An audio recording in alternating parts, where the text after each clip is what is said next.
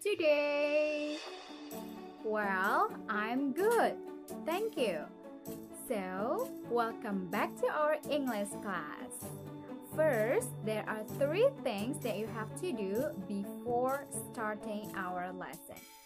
First, please find the most comfortable place for you to watch this video.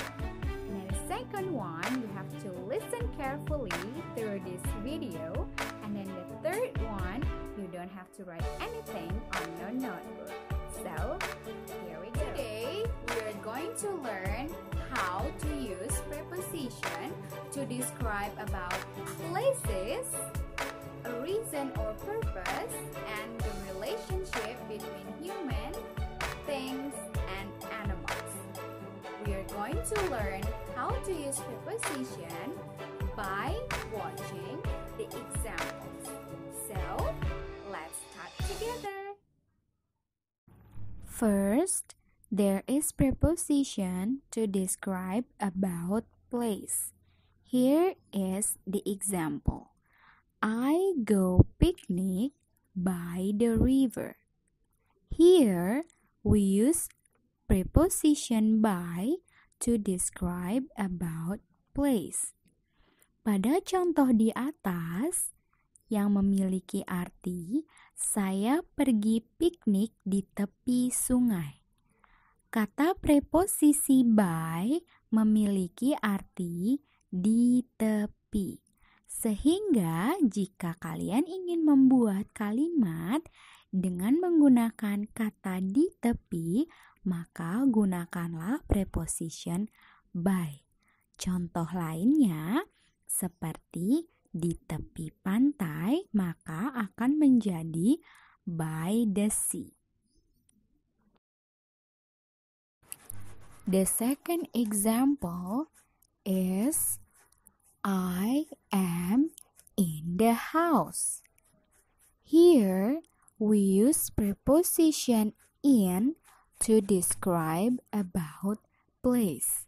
Contoh di atas memiliki arti saya berada di rumah. Kata preposisi in memiliki arti di dalam bahasa Indonesia.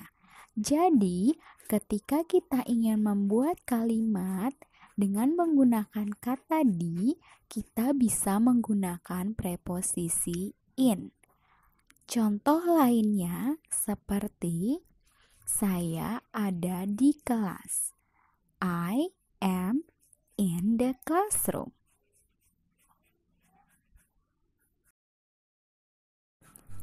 We also can use inside as preposition to describe about place. Inside has the same meaning with preposition in. Selain kata preposisi in, kita juga bisa menggunakan kata preposisi inside. Kata preposisi inside memiliki makna yang sama seperti kata preposisi in. Contohnya, my book is inside my bag. Buku saya ada di dalam tas saya. The third example is I am at the amusement park. Here, we use preposition at to describe about a place. Pada contoh di atas, kata preposisi at memiliki arti di sekitar. Jadi, arti dari kalimat di atas adalah saya berada di sekitar taman bermain. Contoh lain dari penggunaan at adalah I am at the school. Saya berada di sekitar sekolah. Kata at atau kata preposisi at memiliki makna yang berbeda dari kata preposisi in. Kata preposisi at memiliki arti bahwa kita berada di dalam sebuah ruangan ataupun tempat yang sangat luas, yang artinya kita bisa saja berada di dalamnya atau berada di sekitar area tempat tersebut. In this video, we also learn how to use preposition to describe about a purpose or a reason. Here is the example. Thank you for the gift. We use preposition for to describe a purpose after we say thank you because we already received a gift.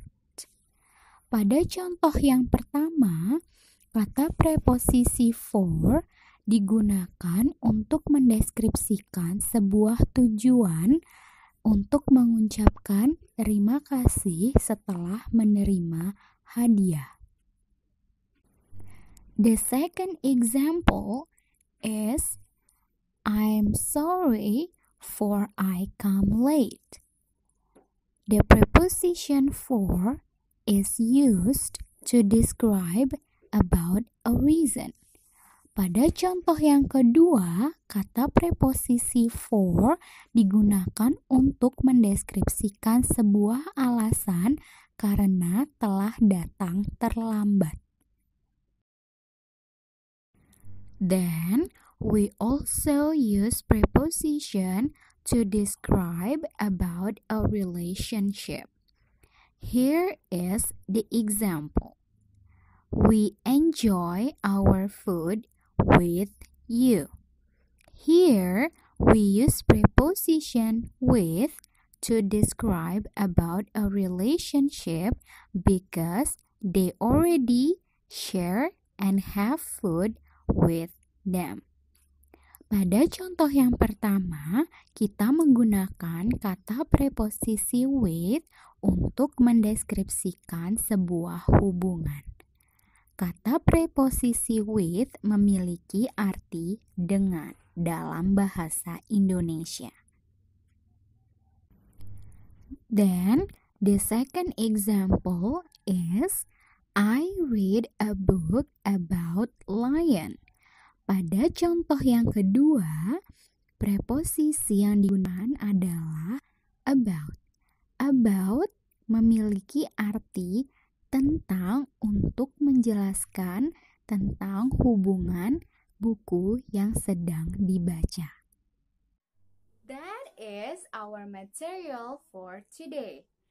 If you still have any questions related to our topic today, feel free to contact me through my WhatsApp.